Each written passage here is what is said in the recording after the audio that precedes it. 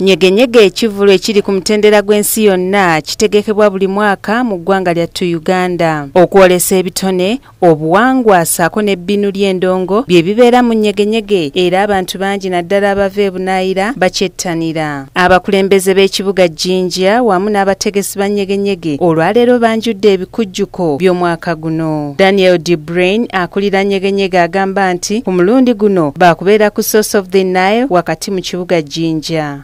I guess 2 years already, saying, but Derek, why don't you come to Jinja?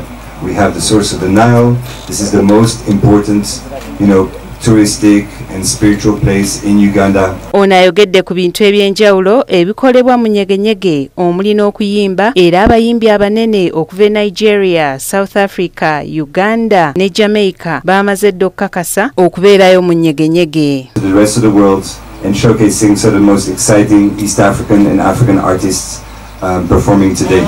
Ali Alibai okuva mu Talent Africa omu ku bategesa agamba nti ku Source of the Nile wategekeddwa nyegenyege wanguyira buli muntu ate ekifo kya nkizo nnyo mu by'obulambuzi n'obuwangwa obw'amawanga ag'enjawulo. Thousands of people.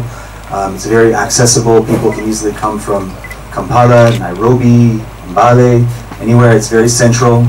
And Jinja has a lot to offer in terms of tourism during and things to do besides the festival. So people can come here and have a whole, make a whole weekend out of it and be an amazing time. Darius Naninda RCC w'ekibuga Jinja asabye bannabyabufuzi obutalemesa nyegenyege nga bwe baali bakoze omwaka oguwedde. Bad people received our speaker. Discussions have started in Parliament that Nyegenyege is not supposed to take place. But you saw the Madam Nabanja, the leader of government business. She intervened very quickly. And of course, when you see Robin Nabanja intervening, of course you know who is intervening now. Ona wakanyiza abagamba nti nyegenyege atumbula obuseegu. I went to Uganda for 3 times. I was there. And I witnessed myself. So this notion of Nyegenyege is bad. This notion of Nyegenyege is immoral is wrong.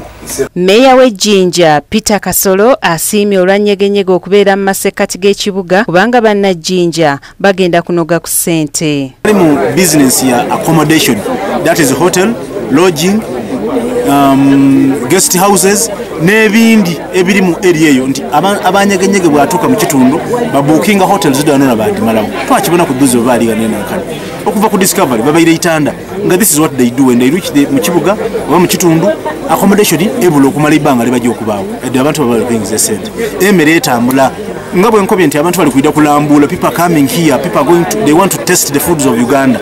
Tulina promotion ya Rolex abantu benda okubona ku Rolex bagikola batya. Obwakyabazinga bwa Busoga nabo bwenyigidde butereevu mu kutegeka ekivulu ekya nyegenyege. Minisita w'ebyobulambuzi mu Bwakyabazinga ow'ekitiibwa Helen Namutamba agamba nti obuwangwa bwa Busoga bwakusoosowazibwa nnyo omulundi guno.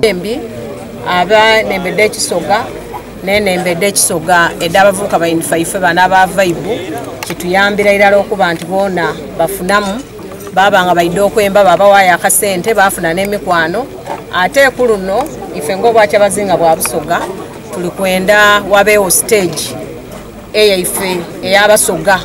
Stage eyo buli mwana waife musoga aidda kwidda ayembere ku rap, ayembere ku ragga, ayembere ku dondo nembedo vocals dondo na badembe.